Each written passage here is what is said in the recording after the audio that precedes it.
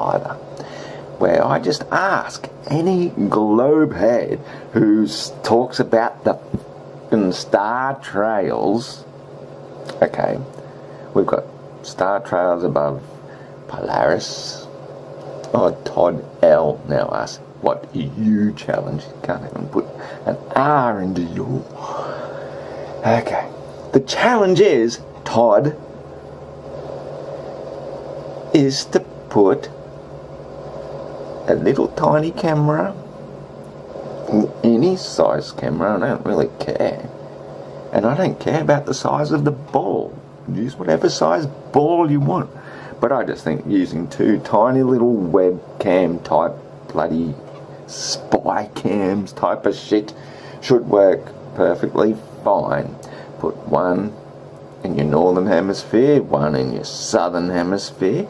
Align them with the polar alignment of the slant of your spinning ball, even if you want to use a spinning ball just suspended from a string and have one pointed to the ceiling, have one pointed to the floor, and put, you know, whatever would work as artificial stars, whether it be artificial stars or rocks or anything.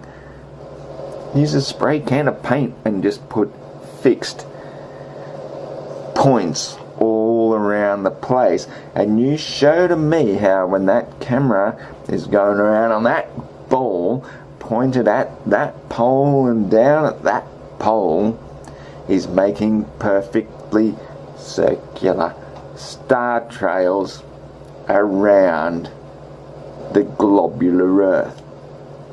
Now look, if you can do that, I will give you $1,000 directly into your PayPal account. The first part of the experiment right here, I placed a GoPro camera on the globe Earth facing north with a pole running through the middle. There are stars everywhere in space, okay? There is no up nor there is any down. With that in mind, I'm just going to spin the globe and aim it towards any lights that are out there in the distance. The lights will need to be far enough away so any movement that I make, the light's movement or their apparent movement won't be as noticeable. If the lights were only a few feet away, like on the ceiling, the experiment would be skewed and the apparent movements of the lights on the ceiling would be very noticeable even if you moved it just a little bit. Okay, here's the camera that is attached to the globe, and we're going to go ahead and spin it from west to east on both scenarios. From the globe's perspective, north is to the left. For these two experiments, the cameras will face toward the north and south part of the globe with the lights at a distance, and I will spin the globe west to east. These lights will simulate stars. They are far enough away so small movements aren't noticeable and the light's positions are relatively still. Camera faces north, spins west to east. This is a half-second time exposure on burst. The light trail's apparent movement when facing towards the model North Pole is counterclockwise, as you see here. In reality, the stars do create circular star trails when facing north on Earth. Everything, including the grass, is circling the central point counterclockwise. High-speed video of movement. Northern star trails. You see the similarity. On the second experiment, the camera will be facing south of the globe and will be still spinning west to east.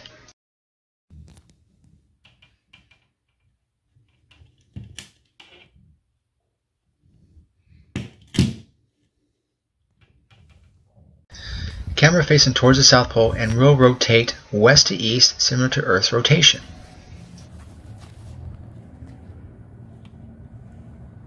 Globe facing south, spinning west to east. Clockwise movement mimics the southern star trails. Light reflection off the grass creating circular movement as well. Sped up clockwise movement footage. Southern star trails. Again, do you see the similarity with the experiments that we did above? The conclusion is, northern and southern circular star trails are only possible on a rotating globe Earth, not a flat Earth. I will give you $1,000 directly into your PayPal account. Thank you, Flat Earth Aussie Jesus. Challenge complete. Circular light trails taken from a camera attached to a spinning globe. I humbly await your payment.